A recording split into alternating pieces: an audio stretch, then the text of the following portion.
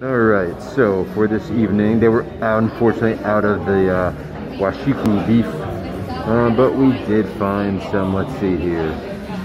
We did find a tuna trio. The bartender recommended the croquette. We're going to do the oyster katsu, as well as some uni ikura don. So we'll see how it is. Alright, so it's time for the tuna trio. Everyone's very nicely done. Looking good. Tuna trio time. And Luis is making us a nice mocktail.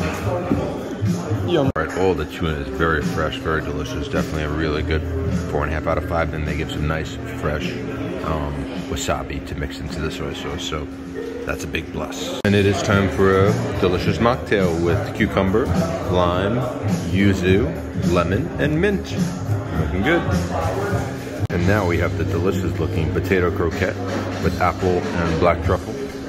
And then some yummy looking fried oysters. Time to dig in.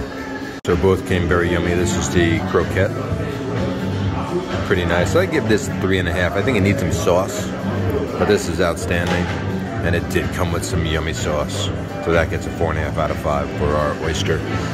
Fried oyster yumminess. You stand corrected. Found some applesauce underneath there after speaking to our bartender Luis. So it adds a little bit to it, but definitely needs a, well, I would prefer a creamy sauce. So we're dipping in the plate next door. It's time for our uni akira don. And here it is. Looking beautiful, nice and colorful. I'm not sure where the uni is, but we'll dig and maybe we'll find it in there. Hope it's good. Alright, so we couldn't find any uni in here. So we did a polite request and we got an uni special delivery. Looking good.